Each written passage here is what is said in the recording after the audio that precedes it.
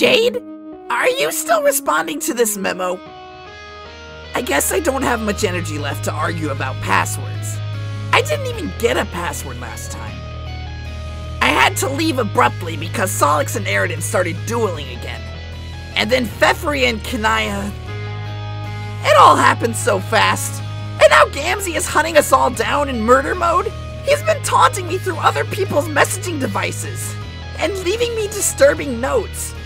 I'm sure others must be dead by now. And now Solix is blind, and I lost track of him somehow. I heard a stray honk and I ran and we got separated, and I'm starting to think that this must be a doomed timeline. That's why I can't get in touch with anyone. They must be dropping like behemoth leavings out there. And that must be why future Kanaya was talking in this memo. But now she's dead? Which makes that impossible. It wasn't supposed to happen this way. Gamzee isn't supposed to go crazy.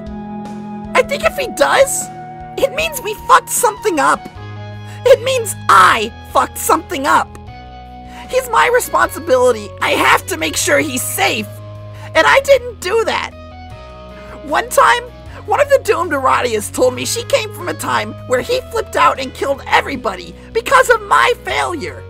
I didn't take her seriously, but I should have. She was constantly fixing my fuck-ups. Robots from the future always coming back to tell me how some hasty shit I did with frog breeding or whatever would make it impossible to win. My own personal mistakes probably accounted for more doomed Aradia bots than anything else. Which was sort of a silver lining, I guess. I don't think we would have beaten the king without her army. Not that it matters anymore. I've obviously become just another guy in a doomed timeline, watching everyone around him die. I was just sitting here, wondering what I could have done wrong this time. To make the timeline take a wrong turn? And pinpointing it seemed overwhelming, since I've made more terrible decisions than I can even count. But I think looking back, I know what it is now. It was before we got trapped on this meteor, before Jack showed up, before we beat the king. And I wanted to let you know, Jade, that no matter what I said, I think the final frog must be important. And Kanaya, if you're reading this somewhere in the past maybe, I'm sorry, you were right. I was always in such a hurry to win, I didn't take the time to do what was necessary.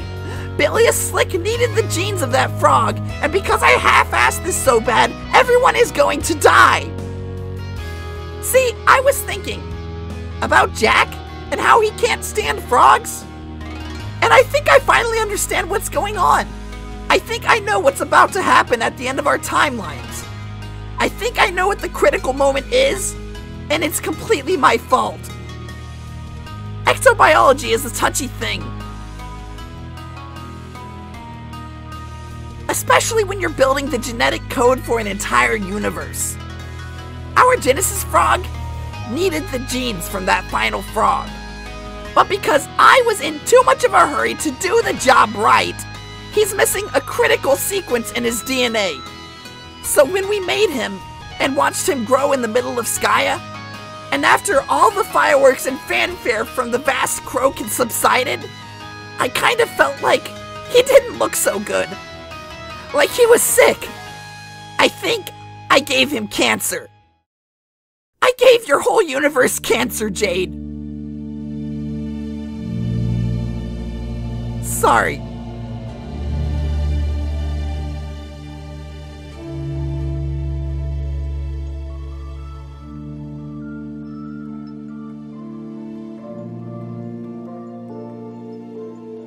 Its defective genes probably made it impossible for your session to be successful. Sort of like its reproductive system was damaged. What should be fertile ground for your new universe to grow was replaced by a massive bomb rigged to blow up your whole session. Probably just one of many symptoms of a sick universe. It's not like you actually did anything wrong. You were fighting against the disease that was always inherent in your reality. The one I gave it.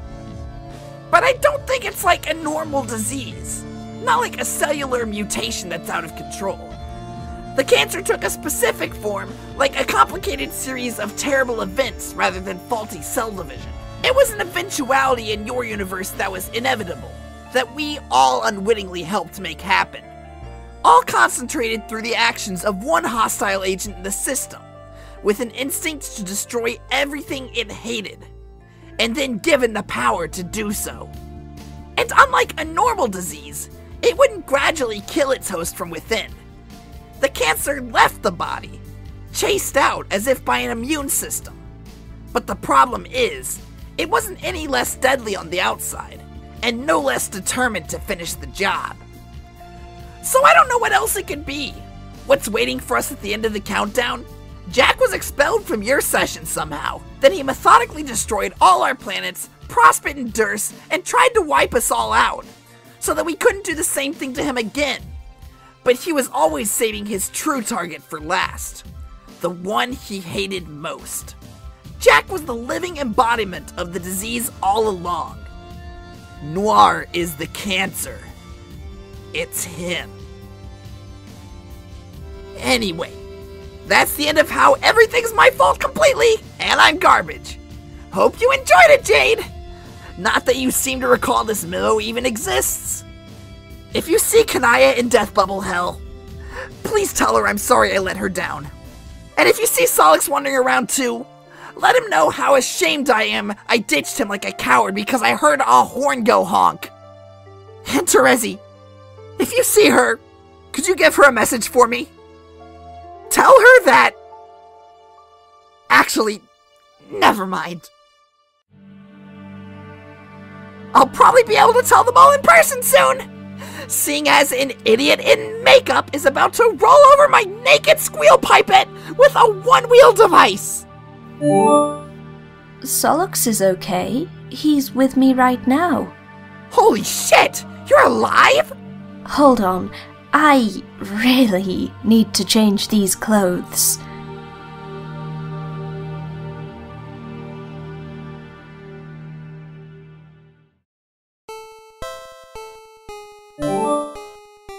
It's all your fault. Huh? It's all your motherfucking fault! Honk. Okay. You cracked off the top of the bottle to those fucking clown imposters that were all spraying out the flagrant motherfucking heresies at me. The flagrant motherfucking heresies, motherfucker, is what came from their mouths. It made me get my sadness on to see it, and my rage on fucking harder! I'm sorry. All my life, I believed that a fucking paradise to come would held the most ballers, darkest of carnivals to join, and a prophecy to tell all about a band of rowdy and capricious minstrels steeped in the good, harsh whimsy. The mirthful messiahs were foretold to be crashing that fucking pie stand and bringing the holy ruckus. Like a giddy fucking ninja, one-wheeling headlong at the hugest fucking horn heap Shangri-La's got to see. I'm talking about the vast honk, you blasphemous motherfucker! What I believed in it to be was so beautiful. Us and them all mellow and intense and bumping sounds, tossing back the Fago and soaking the miracles up our faith sponges, while the special stardust rained at our elixir sticky faces, like a bunch of fucking fairy powder from religion space. It was gonna be us and motherfucking them! Them and motherfucking us. This is like some trolling shtick, right? This ICP shit? But now, because of you, because of all of you and your fucking outrageousness, you stole up all my miracles away by revealing at me how the wicked shit was really kicked. Like some filthy fucking science stiff who at old times would be ruled unfunny without even getting his fucking trial on. And now I don't know what to think about the spiritual fantasies I had. Hulk! Best troll ever. I don't even care if you're really into this stuff or not, it's awesome. What stuff? Like, horrorcore? Lame clown rap and stuff? Dude, are you an actual juggalo or not? Bro, that word you used ain't nothing real I've heard of. It strikes me as another heretical fucking bastardization of some sacred shit I take seriously in my bum biscuit. I mean, I guess, took seriously. Do you really not know what I'm talking about? I have the idea that you put in my pan to sit there. That the Paradise Planet is a fucking joke. And the miracles are fake. Pure fiction. False, fakey, fraudy con jobs from a bunch of unfunny ninja harlequin bullshit artists. I can't even tell if you're trying to troll me with this, or if you're actually having some weird emotional problem. Can it be motherfucking both things? Okay, I'm telling you, you need to watch this video. The song isn't even supposed to be released for another year or something, but I got it from an inside source. This is as hot as it gets. Hang on, let me dig it up. Deliriously biz nasty! Just took effing stringent chest plant into birdbath. Collarbone snapped, yo. Kinda hungry. At Turntech Godhead, please enjoy, Mr. Strider. Was the same collarbone you broke before, dog? Make that hunger, you bitch! Haha! Lol at oofags, peace out, numb fucks. Ollie's outie! At God's Gift to Grinds. Dude, you gotta buy a new B-Bath? That's messed up. At Dumb Homo 2. Not cool. At Mr. Liftoff. It was the other C-Bone, man. At Fat Nasty Trash 420. Nah, brah. Birdbath was fine. No. Motherfuck no, bro! I'm not looking on any more of your blasphemies. I really just came back on you to motherfucking say that while that sickening noise you did at me is your fault, there's something I did at you what's mine. I did something that's motherfucking atrocious to your posse. Made your whole crew of jokers get to being kinda mentally motherfucking unstable. In fucking fact, that atrocious business I got to doing, I did that shit to your whole universe as a matter of motherfucking fact. You see? You motherfucking see! I finally got all caught up in what's true behind the sweet murder mirth of the bitchin' blood circus. I reached deep down and got at where all the real harsh whimsies were hiding inside of me. In the angriest ways, I found up my dark ancestral chuckle voodoos within. And then, I focused them through the rage you made me have. And I went and made your universe terminal. None of that really meant anything, but okay. Also, you have me confused for somebody else. We never talked. I guarantee I would have remembered you. All that motherfucking matters is I remember you and what you did.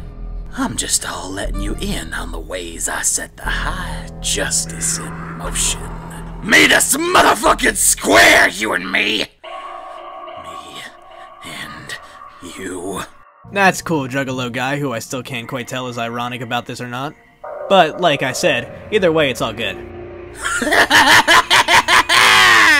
You don't motherfucking believe!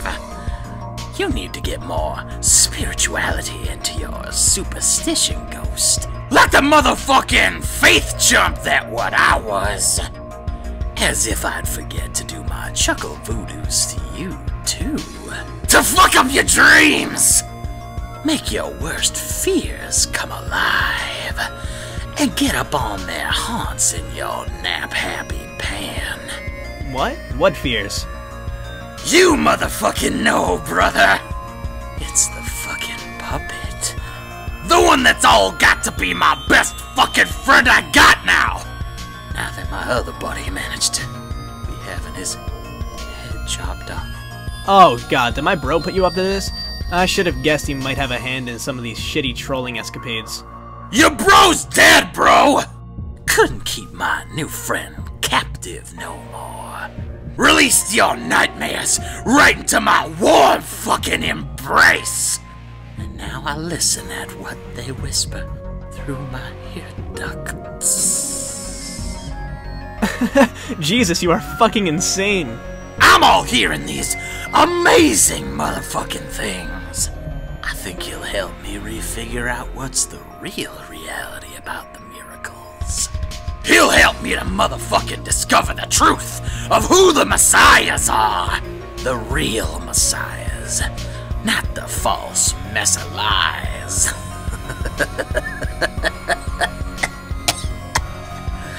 Hulk! So, my bro's idiotic ventriloquist dummy is responsible for this schizophrenic bullshit. Is that what you're saying? Motherfuck yes, bro. What else does he say? He says, all in this funny little voice, that is so very, very, very, very quiet. That it's time to go, mother fucking kill them all. Well, that sounds about right. Better do what he says, dude. Yeah! Here was I to come at you with all these unruly upbraids I got pent up. When you know motherfucking what? I should be getting grateful to you for sharing at me your way ridic heresies, brother. The road to the Dark Carnival has never before been paved with louder honk horns to tread upon and scare the living motherfucker out of the low-blood faithless with each step. You are either literally an insane psychopathic murderer or some kind of trolling savant. Time to block you now, but let's do this again, okay? You fucking know it, bro. I like you.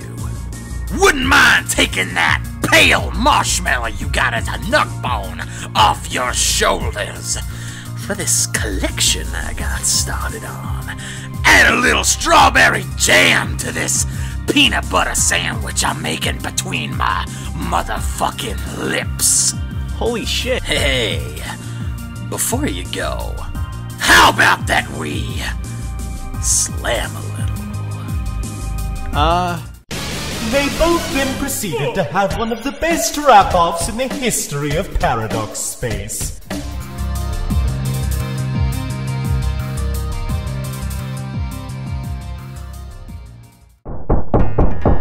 What did I say?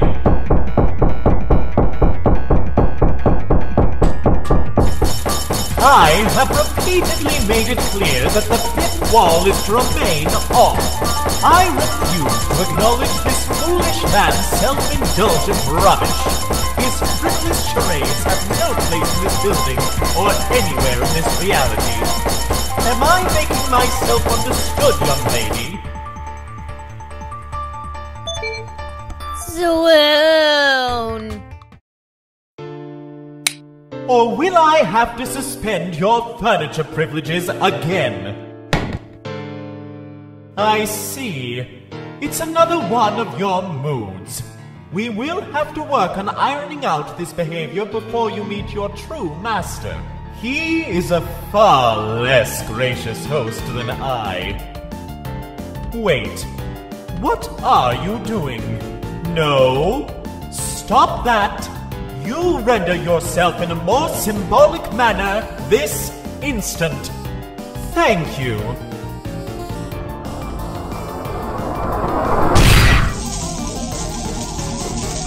Oh, is this what we're doing now?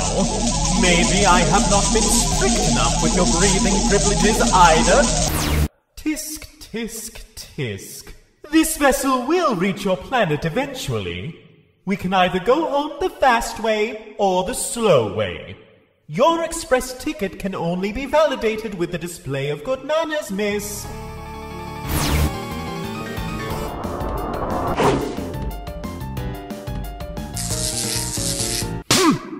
And there go the electricity privileges. I think now would be a good time for another round of re-education regarding her purpose. A little refresher on the prestigious employment opportunity for which she is being groomed. And since you are still my guest, it would please me to tell you this inspiring tale as well.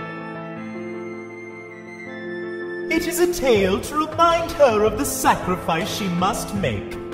One serving to remind all of her people of the sacrifice once made by long-forgotten heroes in a discarded reality.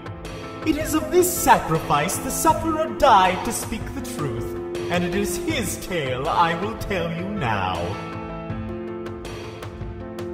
Once, in this very universe you could say, Alternia was home to a peaceful race. Trollkind had never known the corrupting influence in their evolution which led them to perpetual war and violence.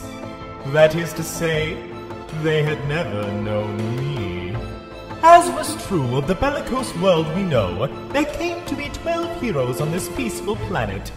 These heroes, too, had 12 ancestors whose fortunes were intertwined with theirs. These 24 figures of legend were not of this world, but sent from the sky, delivered from a reality not yet conceived. On the eve of their race's extinction, the 12 heroes would begin playing a game. They would make an admirable effort, but they would fail. Their civilization had not prepared them for the rigors of this game, and the ultimate reward would fall shy of their grasp. But their failure was more comprehensive, more systemic than a result of simple inadequacy so common to young players of this game. Though they could not recognize it for the bad omen it was, this session was not the one in which they had been spawned. Such is the symptom of a subtle glitch affecting certain sessions, an error designed to trigger an unfathomable cascade of misfortune throughout paradox space. This glitch is the calling card of the one I serve. It is the discreet, gentlemanly manner in which he reserves his place in a universe for later visitation. The heroes, understanding their defeat was absolute, sought advice from the mother of all monsters. She offered them a choice. The heroes could either accept their defeat along with the extinction of their race and put no others at risk, or she could show them a path to a second chance, to a reality in which the chosen heroes of their race would be strong enough to succeed with ease and claim the reward. This reset would come at the cost of wiping the failed heroes from existence. They would live new lives from scratch, playing different roles in the reset reality, with no memory of the game they played or the choice they made. The heroes chose to accept this bargain and scratched their session. In doing so, they jump-started the reality in which the 24 figures of legend would together be created, and I as well, and then sent back in time to take our places in history. Though I was delivered well before history even began, before the dawning of life on their planet. This time around, I would oversee its development, and thus fulfill the mother's promise of an aggressive, ruthlessly prepared group of heroes. One that would not rest until victory was secured. The young 24 would again be scattered in two groups, 12 modern contemporaries and 12 ancients. But in addition to losing their memories of everything that happened before the scratch, there was another catch for the failed heroes. In the new reality, they would not serve as the heroes. They would mature to become the ancestors of the 12 they formerly regarded as theirs, and this 12 would be chosen for glory.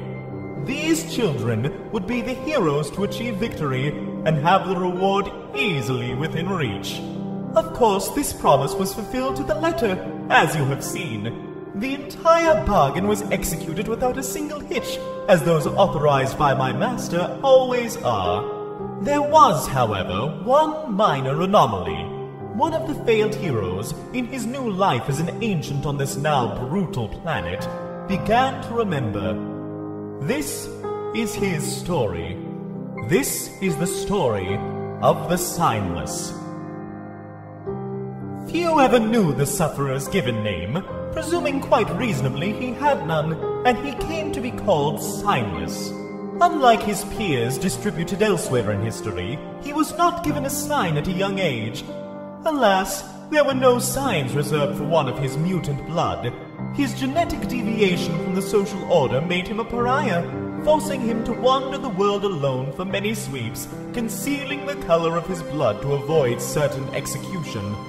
But it may also have been due to his mutation that he began to have the visions, spontaneous lucid imagery of his world in peace before its fall. He would never see the complete picture, or fully understand his previous incarnation's role in prompting this fall, or know of my hand in it. But the visions showed him all he needed to see.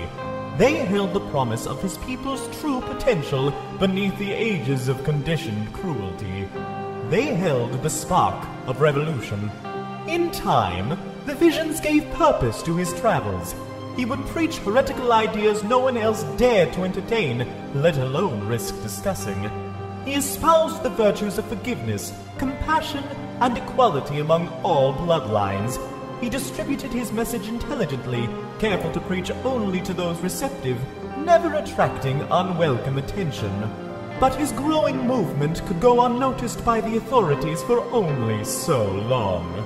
The High Bloods were livid over the unprecedented heresy, and soon a massive sectarian war followed, spreading across the planet and throughout the galaxy. The conflict was lopsided, of course, with the High Bloods given full support from the Condess and her sea dwellers. Inevitably, the Signless would be captured, and when he was, it was not a matter of whether he would be put to the irons, but how hot they would be if he failed to recant.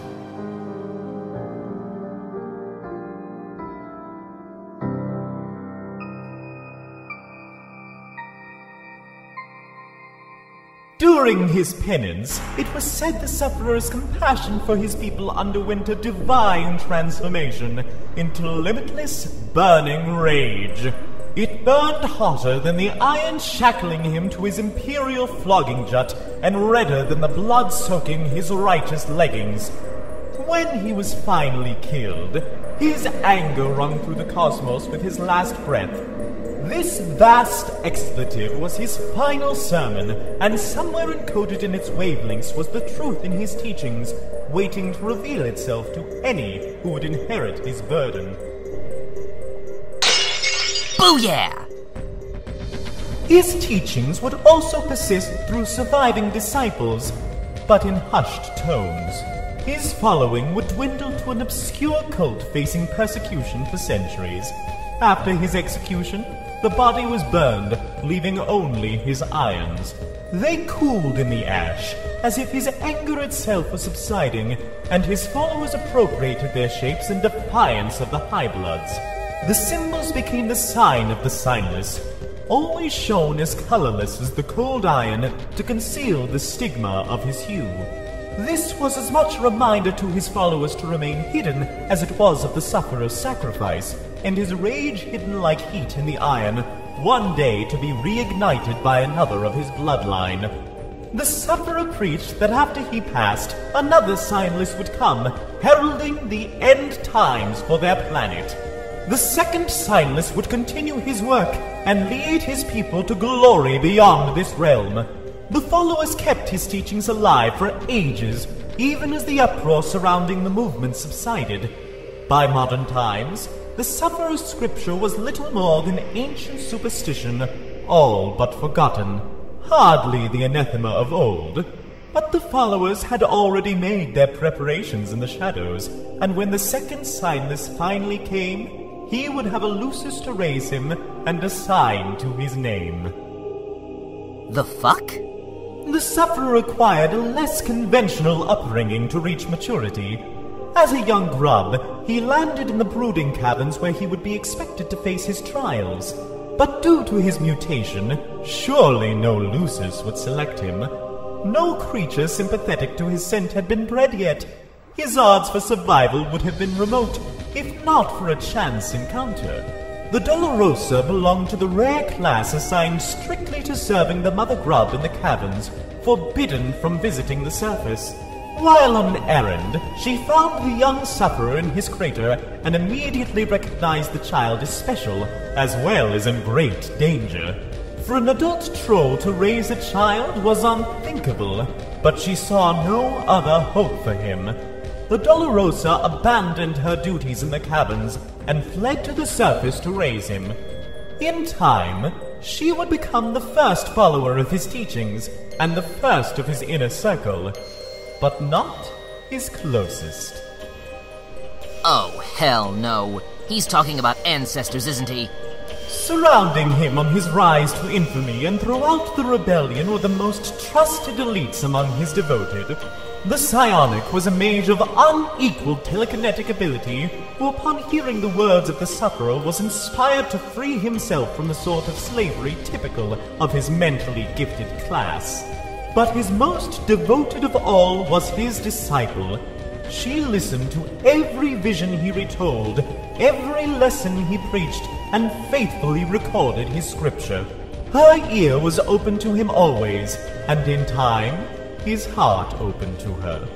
To spread his message throughout the world, they took to the seas in the vessel of legend known as the First Ship. It was said their love went beyond the four quadrants, transcending the grid entirely. Whatever that nonsense actually means.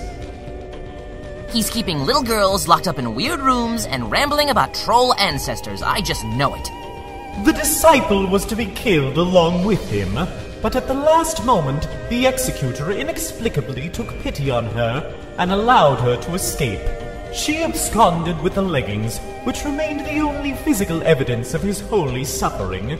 She hid in the caves for many sweeps, transcribing all his scriptures from memory on the walls in the blood of slain creatures, and lived the rest of her days in monastic savagery.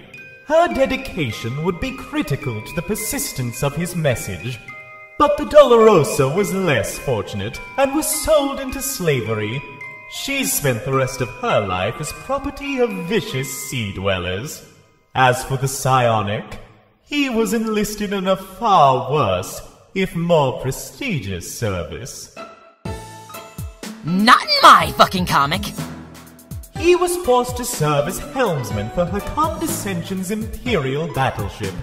Psychics of his kind were exploited for interstellar travel, and his abilities made her ship the fastest in the fleet by far.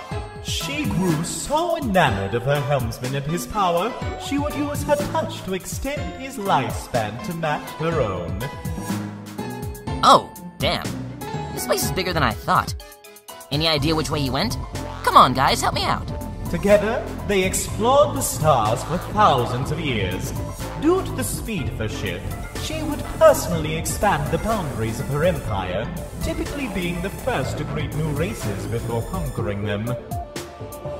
I bet he's behind this door. You hear me, Scratch? The jig is up! After making first contact, occasions which she generally kept cordial, she would move on to new territory, while a division of her fleet set a course for the unfortunate civilization and proceeded to tear it apart. It could be any of the lethal brigades under her command to receive the orders, be it the Persecutioners, Cattle Reapers, Laugh Assassins, or Ruffian Annihilators. Each was notoriously cruel in its own way, and each carried out orders with absolute loyalty. Because while the Condess could extend a single life on her whim, she could just as casually cut short that of millions. Aha! Caught you red-handed, you bastard! You stop clogging up my story with your troll fanfiction this instant. If angered, she could simply express her grievance through communion with her ancient Lucis of the Deep and turn its psychic devastation on her multitudes. The class hierarchy played into her hands politically in this respect.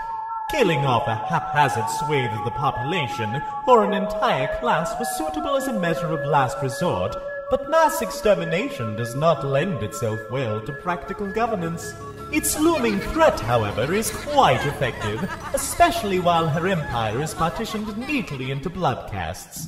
She could use her leverage to delegate oppression to the subjugators, whose unique abilities and exceptional brutality made them natural enforcers. They too would delegate in their governance, exploiting the pride and loyalty of dangerous blue bloods beneath them, and so on down the hemospectrum until the enslavement of the common castes was inescapable, in spite of their genetic gifts and strength in numbers.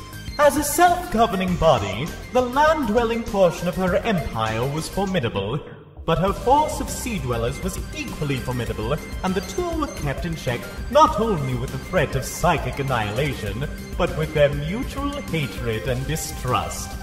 The only threat to her power was unification through uprising, a possibility made remote once she fully decentralized the race from the homeworld. She scattered all but the children throughout the galaxy after the most recent rebellion led by the Summoner. Upon doing so, she became so comfortable with her grip on power, she risked venturing deeper into space than ever before to grow her empire. But the more space she put between herself and Glibgolib, the more she risked weakening her bond with the monster. The bond she and her successor shared with it exclusively could sway and become strengthened with the younger. Perhaps she grew complacent with the threats successors posed after such a long history of killing them with ease. Heiresses upon reaching maturity were expected to challenge the Condess for the throne. It was not merely expected of them by their people, but demanded by their shared Lucis. I like to think of her as the pet I gave their race at the dawning of their species' evolution, like a sentience warming gift. Again, it's just the sort of thing a good host does. That was not the right door. If the lapse in her custodial bond was significant enough, it was not just political power she risked.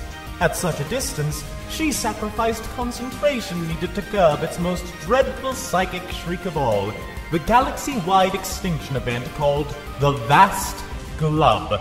Of course, this eventuality proved a fitting reward for such reckless expansion of her territory. She chose the worst time possible to explore further from the homeworld than she'd ever been. She was scouring the edge of the galaxy for systems to plunder when she received word of her planet's devastation by meters. The young were being slaughtered. The mother grub was dead. The end times were upon her people.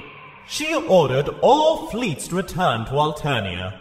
But such was her empire's expansion and interplanetary occupation, few could make it in time to provide any meaningful defense. She instructed her helmsman to pilot the ship faster than he ever had, and he did so through extreme physical duress. He was able to leap across thousands of light years in a matter of hours. The exertion likely would have killed him if the glove didn't get to him first. Her touch could extend life, but never restore it, to her lament. In that instant, her empire was gone. Glibgolib's swan song wiped out her entire race, save the Condess and her lone heiress, leaving the empire nothing more than a galactic necropolis of floating tombs. This looks like the right place. The hallway's all rounded shit, just like his big stupid head. She was forced to continue the journey home on auxiliary power. Her ship now travels near the speed of light, a pale shadow of its former velocity. It would take her another 612 solar sweeps after the glove to reach her destination.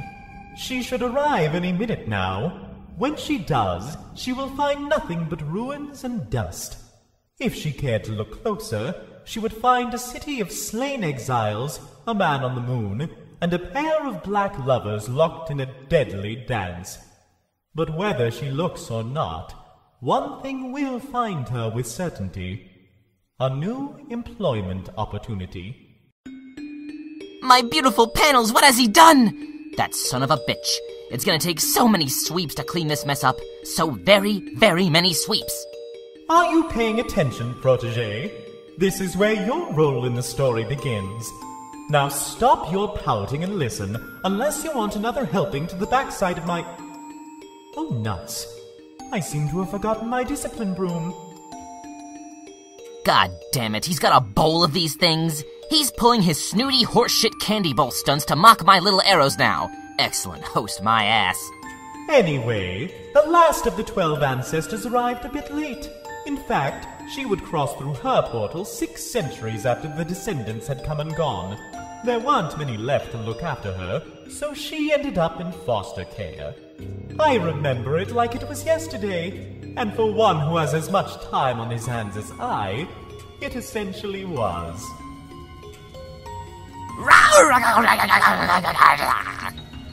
Flip.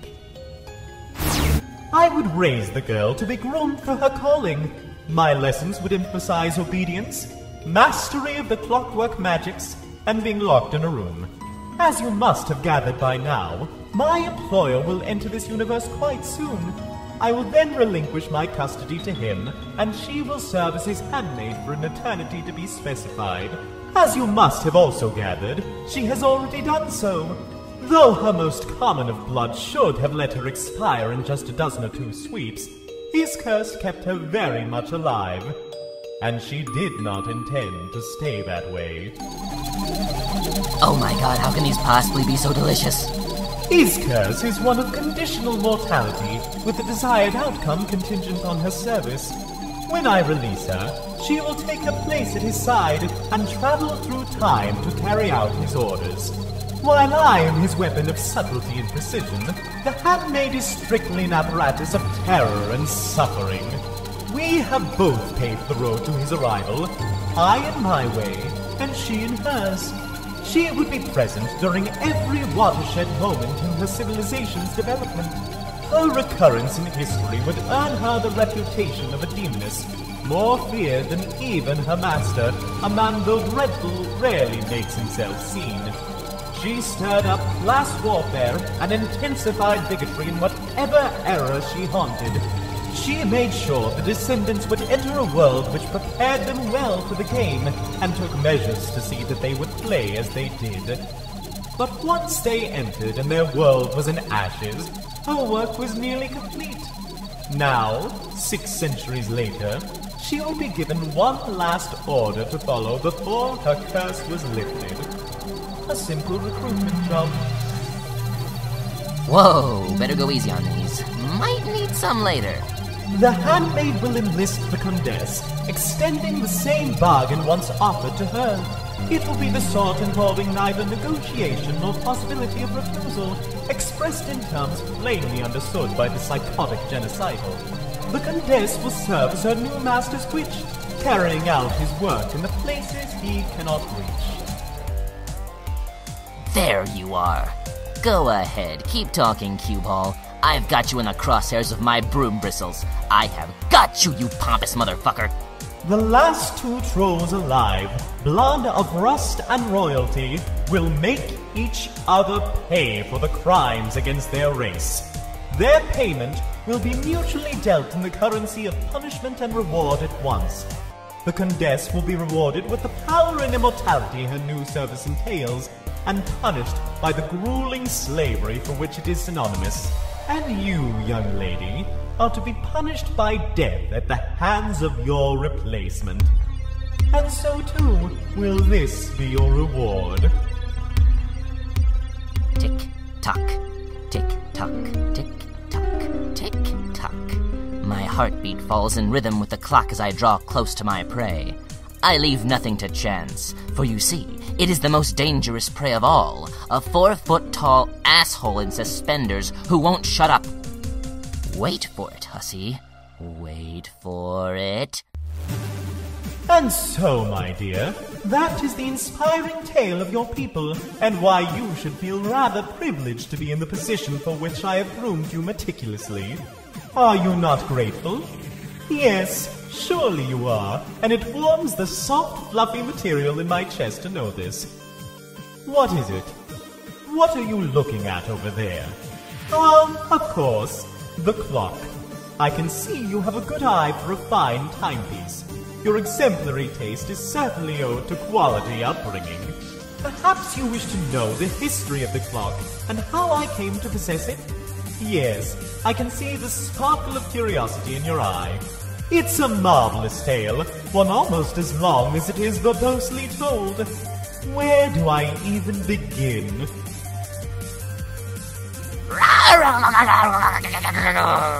Trip. Story time's over, windbag! Whoops, oh shit, get this fucking clock out of my way! I am a one-man stampede, and I've got a broom, and that peal of splintering wood you hear is the last gasp of a priceless antique, disintegrating beneath the outrageous fury of my authorial hooves. If I have to put up with one more smug, meandering interlude in my own story, I am going to crack your head open and serve you a heaping bowl of your own downy soft puppet ass. How do you like that for hospitality, Doc? I believe you will find that as hosts go, I am simply the best there is. Everybody is totally fed up with your condescending, self-indulgent narrative style. They all want to go back to my slightly less condescending, slightly more self-indulgent style. See, even that little girl has had enough of your shit. Run, Aradia's ancestor, run! You have locked up your last Asian schoolgirl, you sick fuck. Oh, don't you flop around at me like that. Are you listening, little man? Booyah?